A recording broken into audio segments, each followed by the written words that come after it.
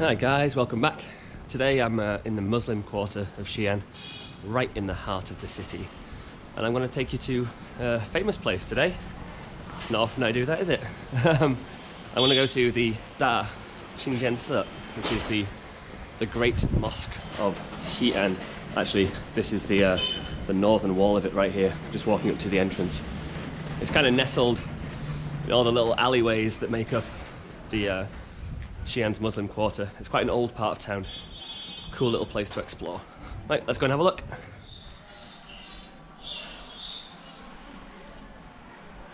The Great Mosque of XI'AN and the other mosques in the area serve the Hui Muslim community of Xi'an. Upon first appearances, the mosque resembles a pretty standard layout Ming or Qing dynasty temple, the entire complex being made up of several courtyards leading into one another through memorial archways, pavilions and halls, all following clear lines of symmetry.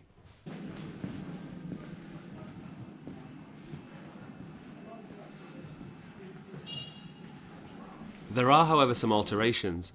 Most notably, Chinese palaces or Buddhist temples, etc., tend to follow a north-south axis, whereas the Great Mosque lies east to west to ensure its alignment with Mecca. Also, this structure, the tallest in the complex, and what clearly looks like a Chinese pavilion, is in fact the mosque's minaret. So I just found a little quiet spot. I don't want to bother people too much. Actually, it's really quiet in here. There's hardly anyone here, just me and a few others. So this mosque is famous for a number of reasons. Firstly, it is one of the oldest mosques in China. It originally dates from 742 AD, Tang Dynasty China, that is. Although most of the buildings you see today are a little bit, they're newer than that, more like Ming or Qing Dynasty. But it still has a lot of kind of relics from the old times, old stone steles and stuff like that. So that's one of the main reasons it's so famous, because it is incredibly old. But it's also one of the best preserved mosques of China's ancient mosques, and it's largest. Of all the ancient mosques in China, it is the largest mosque. It is vast. The courtyard itself, considering it's hidden in these small little alleyways, and to be honest, if you're walking through the Muslim court, you can't really see it until it's, until you're basically in it. I think a lot of people actually just kind of walk past it, really, souvenir shopping, and don't really even notice it's there. But it's this huge, huge, huge area. Great place to walk around, and it's I've lived here a long time in Xi'an, so I've been here a number of times, and it's one of my favorite places in Xi'an to visit. It's quiet, it's peaceful, and especially when you bear in mind where you are in Xi'an, right in the middle, because the Muslim quarter is so noisy and busy and full of people, and then you've got this lovely little spot here. It's wonderful.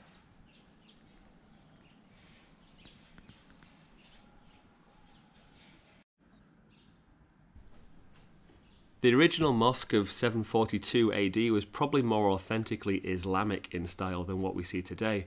It was during this mosque's Ming dynasty rebuild that elements of both Chinese architecture and Islamic requirements were combined. The courtyards, similar to a lot of religious sites in China, are full of carved stone tablets. These stelae, a word that I mispronounced until recently, are carved in both Arabic and Chinese characters. Actually, the courtyards of the mosque are full of stone-carved artwork, many featuring animals, both real and mystical. The dragon, that oh-so-Chinese symbol, makes several appearances. Outside of China, artwork featuring living creatures is pretty rare in the Islamic world. So Xi'an's had a pretty large Muslim population for a long time, since the Tang Dynasty. And as with a lot of China's early Muslim populations, actually the story of how they came to be is actually quite interesting. So at the height of the Tang Dynasty, 755 AD, China was without doubt the most powerful nation on earth. Wealthy, prosperous. It was a golden age, as they call it here in China. And then a rebellion broke out led by a guy called An Lushan, and it basically almost brought the entire dynasty to its knees. It basically almost ended it. And this guy, who was a general who had risen very high in the ranks of the Tang Dynasty army, and was much favoured by the emperor as well. Anyway, eventually, I guess, delusions of grandeur, he decided to rebel, and within a year, by 756, actually his forces had taken the capital of Chang'an, which was right here in Xi'an, and the emperor, one of China's most famous emperors, Emperor Xuanzong, Tang Xuanzong, he fled, and he went to Sichuan with his It's a very famous story, I'll save that for another video. But he fled and basically retired and ceased being the emperor. And one of his sons became the new emperor. He became Tang Suzong. And what he did, because obviously the empire was wrecked at this point, he was basically handed a ruined country to take care of. He wrote letters to a lot of his allies around the world. And he wrote one letter to a guy called Al-Mansur, who was the leader of the Abbasid Caliphate. He was also the founder of Baghdad as well. And he basically begging for help, for assistance. And he sent 4,000 Arab troops, mercenaries, like very high-end soldiers. And they came and ultimately did help the Tang forces retake their capital and end the rebellion. And as a kind of a thank you, the remaining mercenaries, whoever was left, they were allowed to stay if they wanted to in China and settle down. And many of them did, by all accounts, and stayed, married Chinese women. And these people are said to be the kind of the founders of a lot of the early Chinese Muslim communities. I'm sure Xi'an is no exception, given that this was the capital of the empire at the time. So there has been a quite large Muslim population in Xi'an for over 1,000 years, well over 1,000 years. And as a result, we do have these places in Xi'an.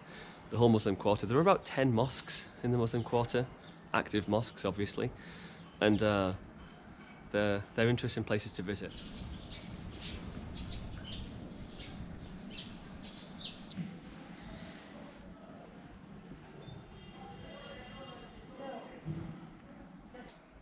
There are some wonderful structures in the complex. My favourite was the Phoenix Pavilion. The central pavilion is said to look like the phoenix, with the archways at either side being its outstretched wings. The inscription on the front reads GREAT, which means one truth or one God. The Phoenix Pavilion also gives us a nice example of a Chinese architectural skill called dougong. That being a series of wooden brackets interlinking without the need of any nails. There are a few other famous examples of this around Xi'an. I'll save those for another video though.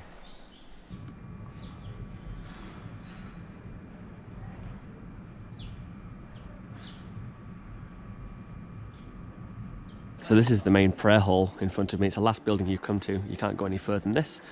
And yeah, only Muslims allowed, so I'm not allowed in. Again, very much in the style of it's like a Chinese temple building actually, with some small differences to make it, conform to Islamic standards. It's pretty big. Apparently it can hold up to 1,000 people inside. They actually have TV screens on either side when they have their prayer services, so you can watch if you'd like to.